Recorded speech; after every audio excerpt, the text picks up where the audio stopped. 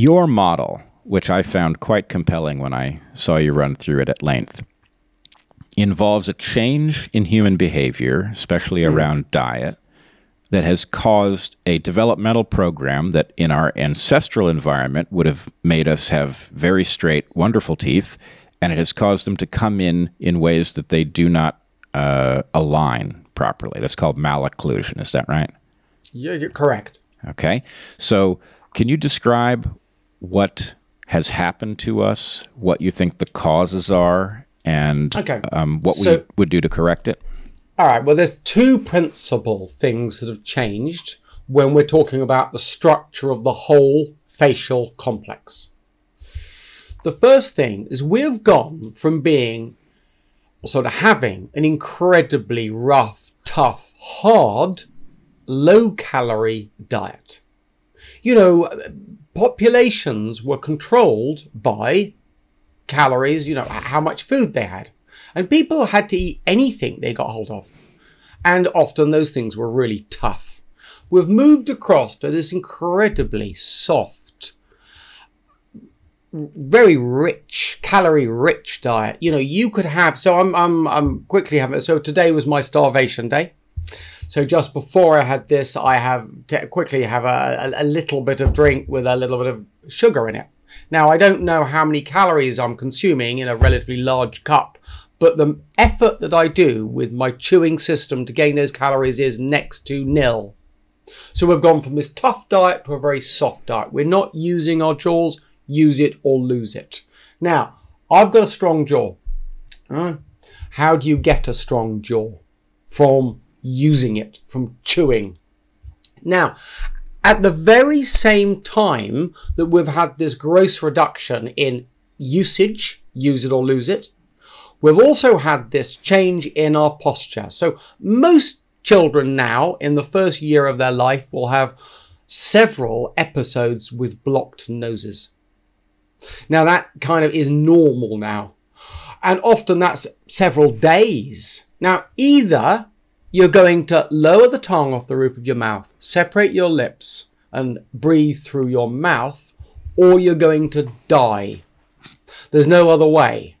Now, if you do lower your tongue, open your mouth and all the rest, there's a good chance that you're not going to go back to perfect oral posture afterwards. What started as an obligatory need has become a habit. So, effectively, what's happened to most of modern humanity is that we've gone from beautiful posture, lips together, teeth near contact, tongue on the roof of the mouth, but good body posture and good strong chewing muscles, to weak chewing muscles and hanging our mouths open. Now, if you've ever seen someone who's had a stroke, what you notice is one side of their face will drop down. Now, what I'm saying is modern humanity has had a mild to moderate bilateral, so we're talking both-sided stroke. So everyone's faces have dropped down.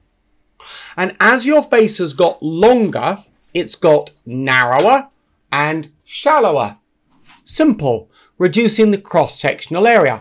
And that's where your teeth are on the cross-section, so less space for teeth. But of course, less space for the airway as well. And that's the real crux. I mean, root resorption's, it's annoying. It's treatable. You can have those implants. But if you've got major sleep apnea at a young age, it's damaging. In what way is it damaging? Sleep apnea. So let's say if your face down swings, carrying your tongue that's attached here into your airway, it ages everything. You know, it's linked to cardiovascular disease. It's linked to diabetes. It's linked to cognitive impairment. It's even linked to ADHD. And when you talk about all of these subjects, well, these are lots of modern diseases. And so, you know, me saying, listen, my profession, the orthodontic speciality, does not acknowledge any cause. It just doesn't know what caused the problems in nearly all of the cases. So why can't we engage in debate about this? Why can't we talk about it? Why can't we engage in the scientific process? Going from what I've heard you say elsewhere, if you walk into a public area, a park or something, and you look around at the people, what do you see? Disasters. What does that mean? I see car crash after car crash after car crash. And that's another thing that really, really gets me going. You know, if you, so take it, go and look at some sort of David Attenborough in BBC documentary where he's with some relatively indigenous types people. And remember, they're only 50% what they would have been in the glory days of hunter-gatherers. And nearly every single person, every single tribesman or woman has really nice facial form. You know, almost exclusively. All space for all their teeth. Space behind their teeth. I walk into a park, anywhere, Europe, the States, you know, almost any developed country. And I see these sort of distorted craniofacial forms. I see people who have all kinds of forms and shapes, and I know how badly that is affecting their general health. And that just, it actually scares me. Because I know that every year this is getting worse. Again, in my opinion, I have to say this all the time because if I say anything wrong, people are out hunting. So you're talking about an incalculable level of harm. There'd be really no calculator. If you think about there's no calculator. The degradation there's no calculator. In quality of life. I wonder what percentage of the healthcare costs are from a downswing in facial form and the subsequent sequelae, effects of that on the general health, particularly over a period of time. So that is I have to say, there is something tragic about the idea that you walk around and can see this in each person that you pass. And, you know, I think your analogies are very apt. You say you see car wreck after car wreck, like bad reconstructive surgery. You see people who have the downstream effect that would be caused by a stroke, right? These are severe harms. Not so much. Yeah, I mean, not so much. So what I'm saying is that as your face drops down and back, it's going to force you into a forward head posture. Yep. I think that is, yes, we are spending a lot of time on these devices, right? We're spending a lot of time on screens. Yeah, and I'm sure that's not good for body posture. But a lot of this is the fact that if your face has dropped down and back, and almost every single person listening to this podcast has been affected, and probably to quite a significant extent. And so as your face drops down and back, you have to hold your head forward.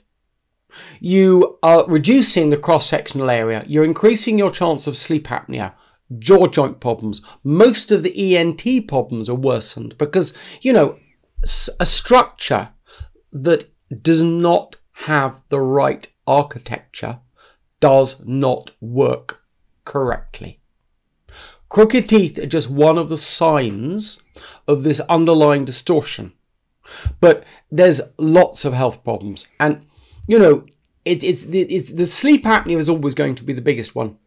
But I have suspicions about several other things that I'm not making public. I'm not shouting about it because it just sounds too incredible. It sounds too ridiculous. Is there any chance that you want to quietly and privately share it with me and the couple 100,000 people who are going to see this? Well, it's a little bit. It's what I'm concerned about. I call this the name I came up the other day is carotid constriction. So it's related to the carotid sheath. So I'm just saying that, you know, my concern is that as the face drops down and back.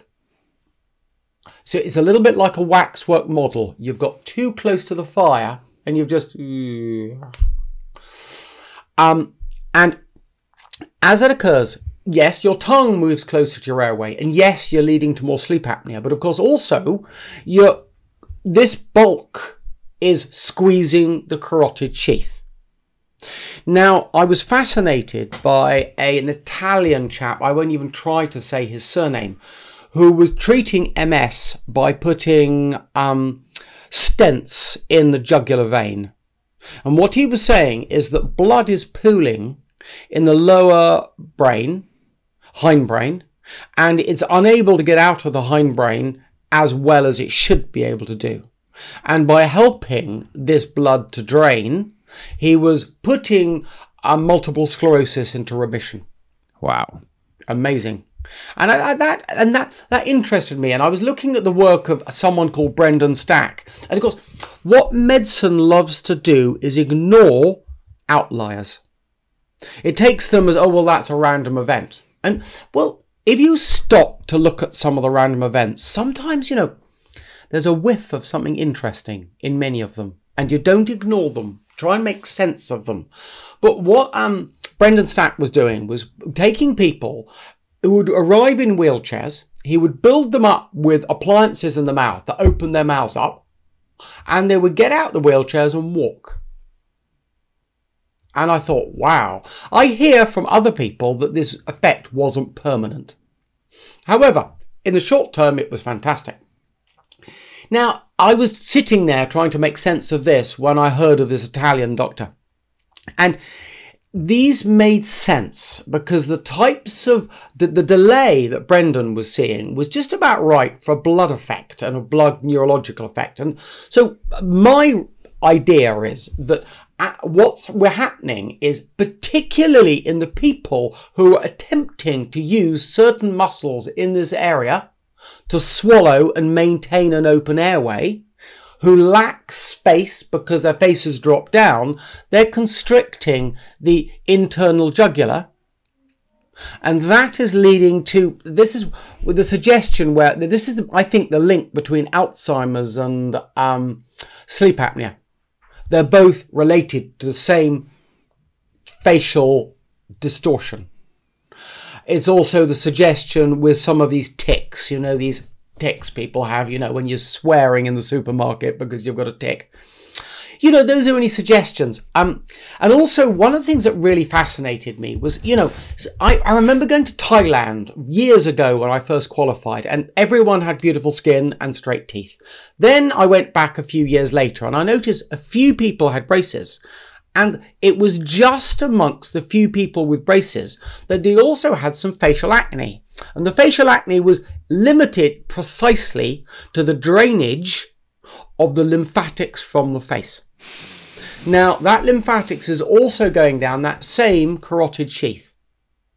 So my suggestion is we've got this constriction on the carotid sheath that's leading to other problems. But again, I want to hold back because, you know, I don't want to sound like I've got the cure to everything. No. Don't worry. You're among friends here. This story makes a great deal of sense to me, which doesn't mean that you've got it right or wrong. But I know this style of thought is the one that solves big problems. Lots of stuff is going to be downstream of the same single error. And trying to make sense of the outliers will tell you how it works. Yeah. And also, the other thing going down this carotid sheath, of course, is the vagus nerve. And of course, if you squeeze the vagus nerve, you're going to ramp up your sympathetic system. And what do we notice in so many people today? They've ramped up their sympathetic system. The parasympathetic, that calming effect from the vagus nerve all the way. They call it the vagus because it's the vagabond. It's the traveller. It just goes off all the way around your body, particularly to the internal organs, calming them down. And I think that, and the problem with this whole thing is that if you put someone in, you lie them flat to put them in a scanner, you ain't going to see it. Because it's only affecting when you're standing or you're supine and you're engaging these muscles to maintain an airway. That story also makes sense to me, that there's a bias in the way we study things, and it is predictable that anything that runs afoul of that bias will be mysterious for much longer, right? Anything you can't see lying down will not be discovered by this method.